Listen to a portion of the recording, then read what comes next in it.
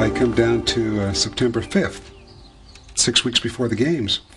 And once again I put down, I'm in great shape, starting to have a strong finish, take some easy strides from here on out. I'm ready for a 28:25 10,000 meter run in Tokyo. The subconscious mind cannot tell the difference between reality or imagination. Billy Mills created the greatest upset in Olympic history when he won the 10,000 meter event. And yet, he had planned how to win this race with clockwork precision for 4 years. For me, it was a form of self-hypnosis, and I visualized dozens of times a day. Then I started with my workout book.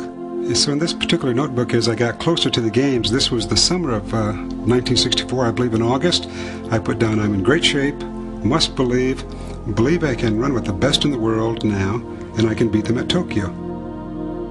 The problem he faced was how to improve his best time by almost 2 minutes. Now, how do you improve almost 2 minutes? It's just too phenomenal to think in terms of 2 minutes or a minute and 50 seconds. So I just went to the simplest form of something I thought I could believe. Once around the track, 25 laps, I felt I just have to put forth that much more effort, a lap, and that's 25 seconds. To improve 50 seconds, each lap I'd have to stay on top of the intensity of my pace and that's 50 seconds. 2 laps to go. I'm on Ron Clark's shoulder, and Ron looked back. My thoughts were, my God, he's worried. If I could just stay with him, I have a chance. I have a chance. We go into the last lap. I had Ron boxed in, perfectly boxed in. He nudged me a little. I nudged him back, and he gently put his hand under my elbow and just pushed me out. I thought I was going to fall. I went out, stumbled. I closed back on his shoulder. Kamuri from Tunisia broke between us. At that point, I was going to accept 3rd place.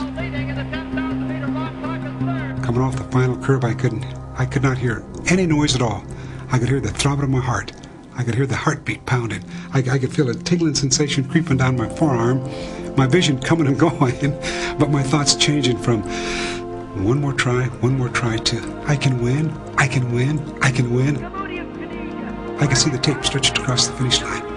30 yards to go, my thoughts became, over and over again, I won, I won, I won, but I'm still in 3rd place.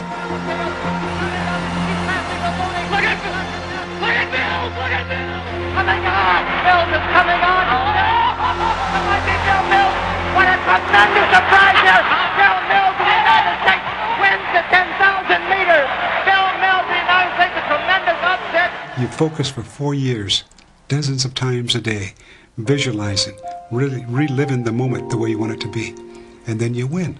That one fleeting moment, you know you're the very best in the world.